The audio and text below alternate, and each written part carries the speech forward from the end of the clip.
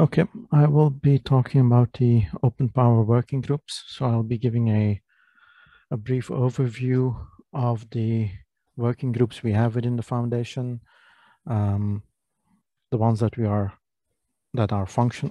have been up for a while, the one that we envision to start, and give you a little bit more information on how you can participate and how this can be beneficial to you also. So first thing, I'm Toshaan Bharvani. I'm the TSC chair since 2020. I'm mostly a software consultant. I've done a lot of software stuff. My interest in hardware is more on running software on hardware, so how to optimize software. And that's how I got involved in the foundation because we have our own Linux distribution for Power. So a small introduction to what the foundation is. The foundation was founded in 2013. We have more than 300 members. These 300 members are the core and participate in what we call working groups. Working groups are initiatives where members come together to work together. And in 2019, there was a slightly new leadership. So a few people changed within the foundation, focusing more on different parts of the ecosystem, where initially the foundation was more specification driven. The newer approach is to have reference designs, have maybe even some products come out, have more focus on software in combination with hardware, and have a whole new interaction system with a community. It doesn't mean that what the foundation did was bad. Obviously, you need to have specifications, and we will still be having a lot of work groups doing specifications. It's just that once the foundation becomes more mature, we also need to evolve into newer aspects and reach out to a wider community than the one that we have been focusing on. Here are the board members. You see that there are obviously big companies involved there, but we have a very good academic following. And we also have some other manufacturers like Raptor Computing, which sell mid-class power systems.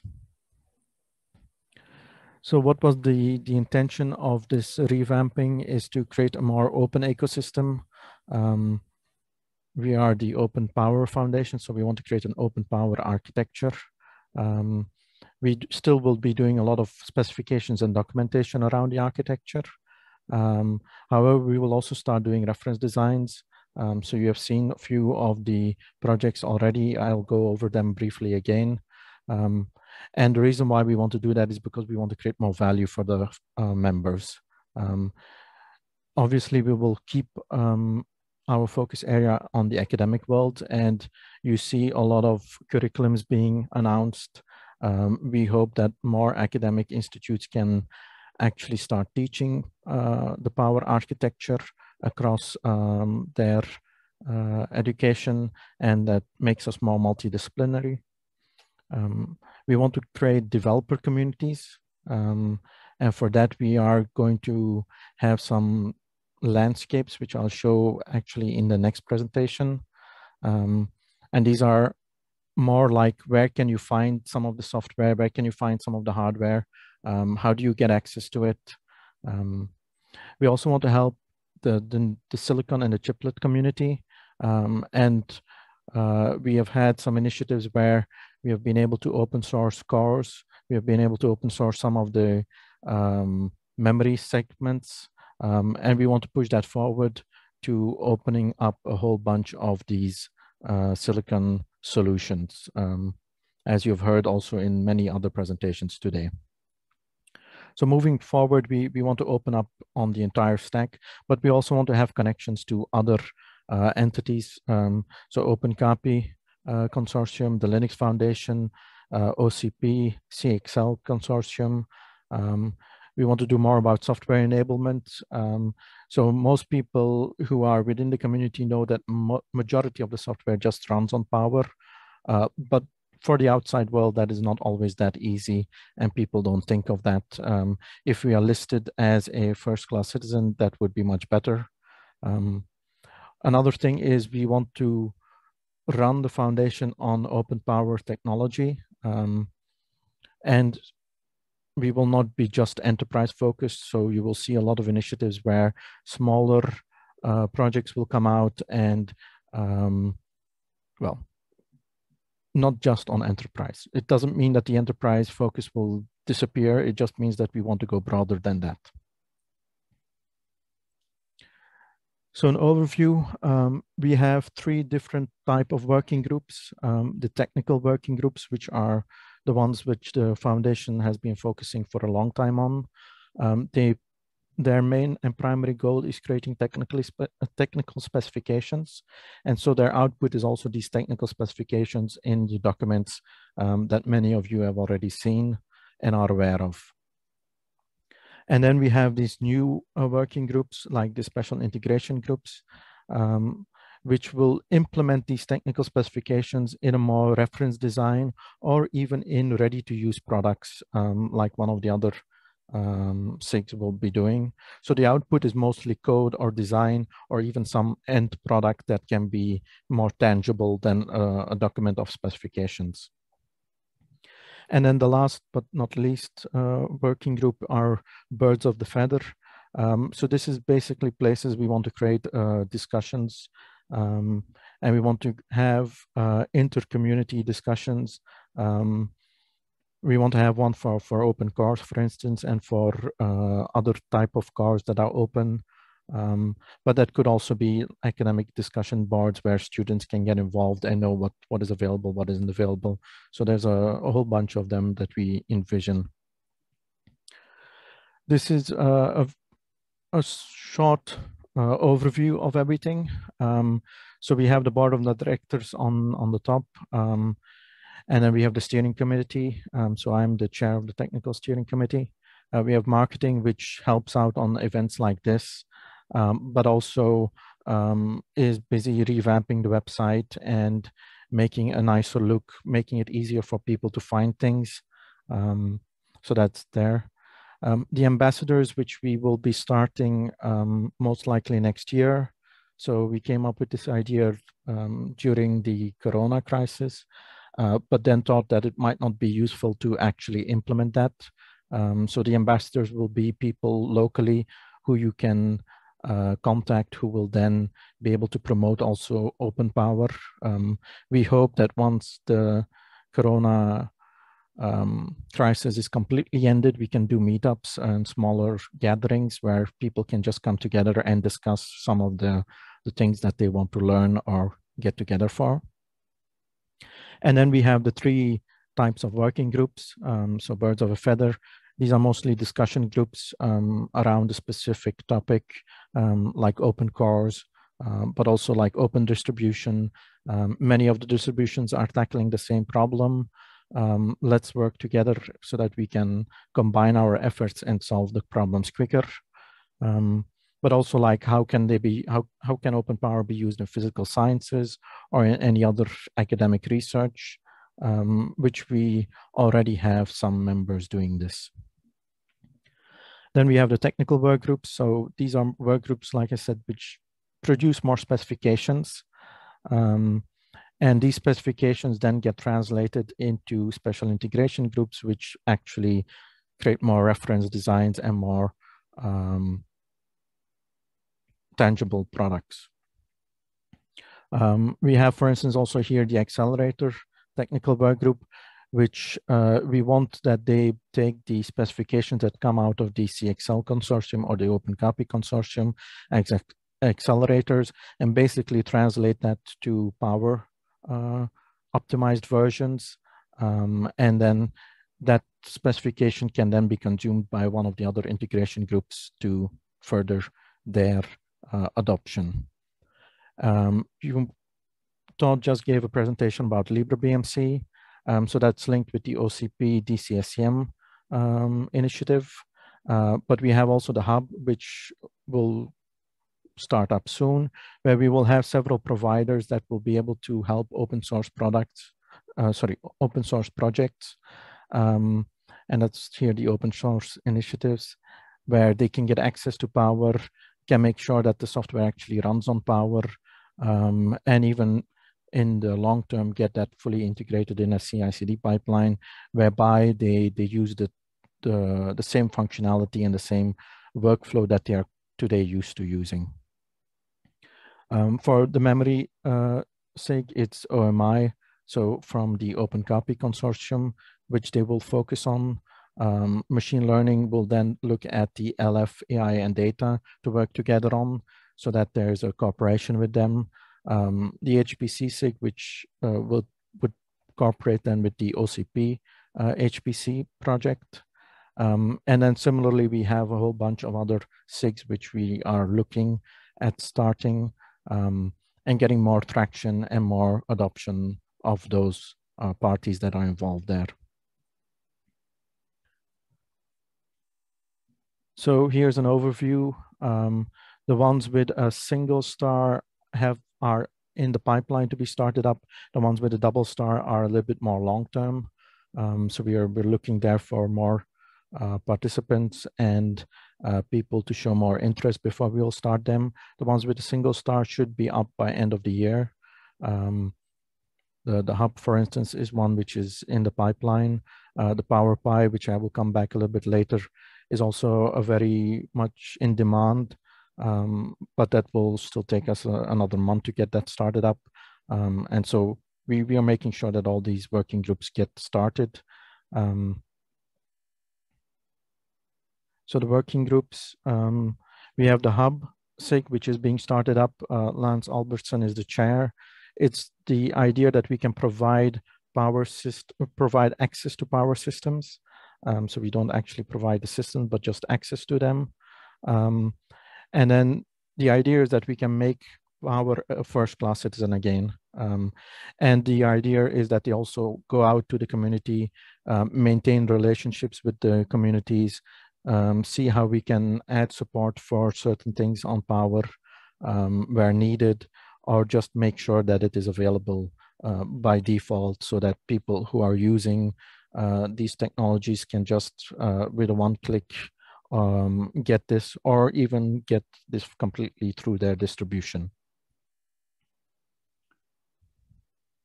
LibreBMC SIG, which is chaired by Todd Rosendahl and Carol Google. The idea is to build an open source base management controller, so a BMC. The idea is to use an FPGA board so that it can follow a more software-based approach. And it uses microwatt as the soft core. It's fully open source, the software, the hardware. So you can find the DCSCM board on GitHub. You can find the interposer card also on GitHub or on our OpenPOWER Git.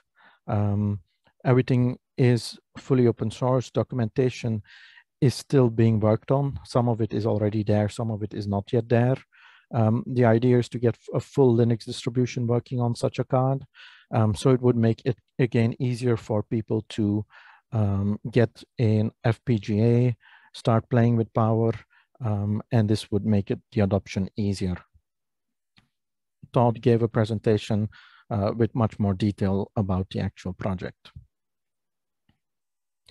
The memory SIG, which is chaired by Pierre-Luc Cantil. So they are looking at how memory acceleration can be helped on power systems. They're also engaging on the adoption of OMI, given that OMI is currently available in some Power 10 machines, and getting a better ecosystem to adopt that from a software perspective and from a hardware perspective. Also maybe create some more proof of concept designs, so it's easy for people to actually consume and understand how they can use that technology. The machine learning and AI working group, chaired by Lionel Clavier.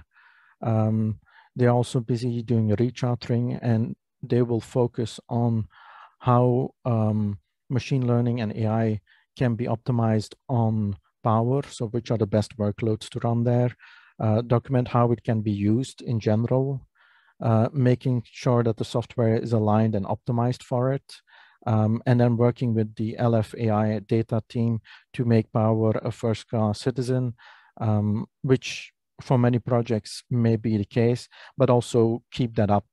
So some projects we see that they do the effort to actually get this working on Power, but then forget about it. So if we have it in a CI/CD pipeline, if we have people actually looking at that, that would make it much easier and better for us in the long term.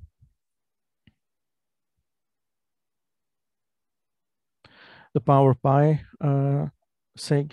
So this is the idea that we have where we want to create a small single board computer similar to a Raspberry Pi. Now I say similar because it's not going to be exactly the same. It will most likely be a slightly bigger board. Like James mentioned in his introduction, we are looking at a target of $150. And at this point, we don't have a fully functional system or even a prototype ready. So we are still busy with the designs. There's a whole bunch of debates going on. Should it be dual core? Should it be quad core? Can we integrate OMI? Do we want an actual BMC or even a DCSM connector?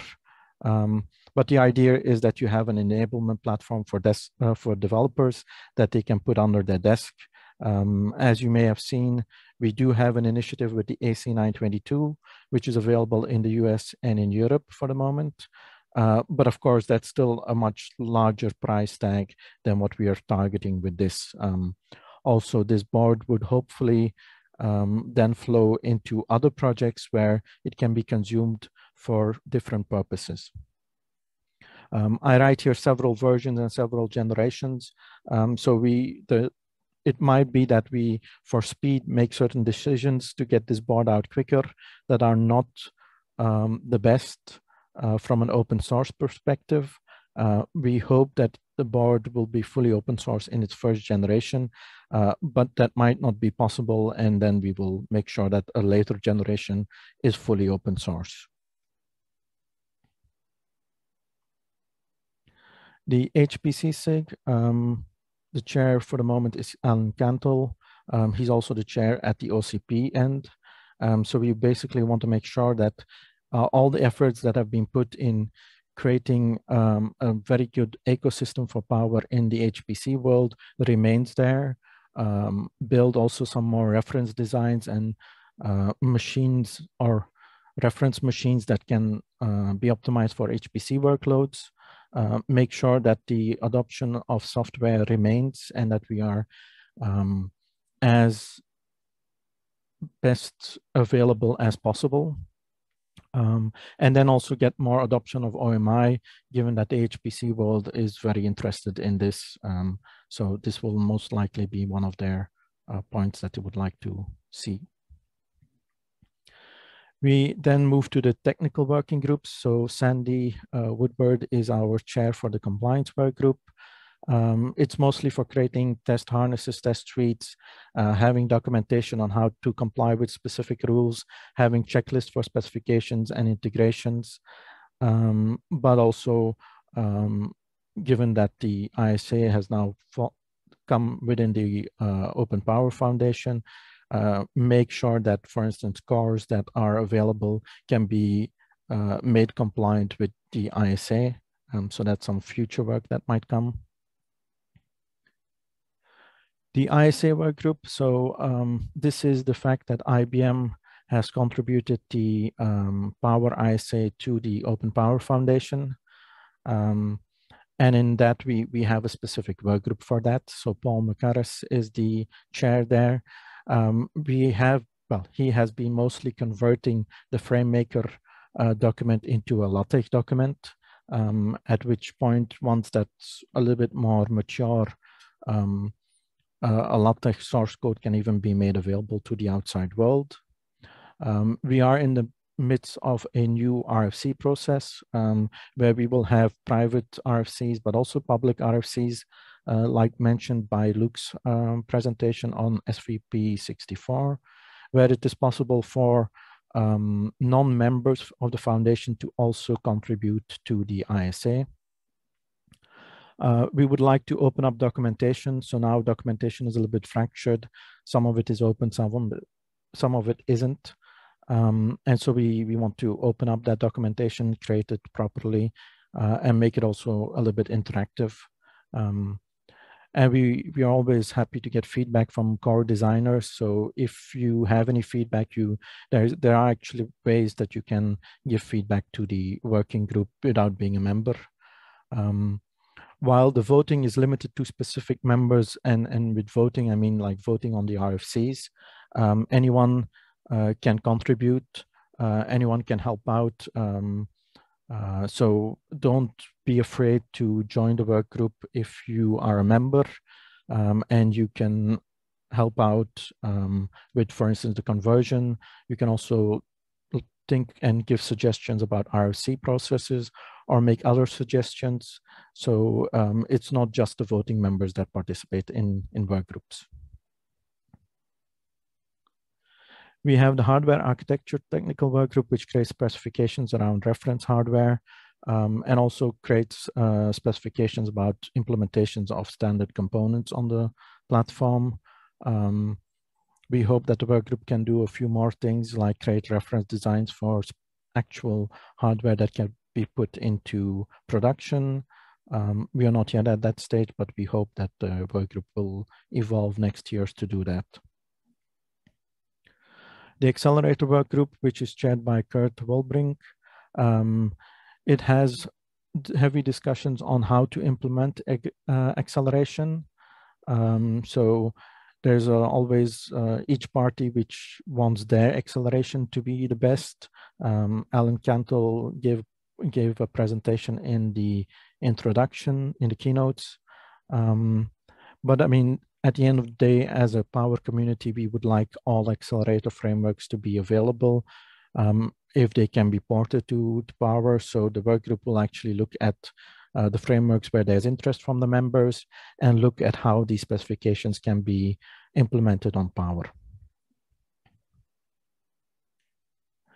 So yes, the idea of this is that people can get an idea of what are the working groups, how you can join. In the next presentation, I'll be going over some of the web updates, and there you will see where you can find most of the information. We hope to have a single page on the front page where you can navigate through, see all the work groups, and get all the resources and the links to the actual work group specific subsections. Okay. Thank you. Are there any questions?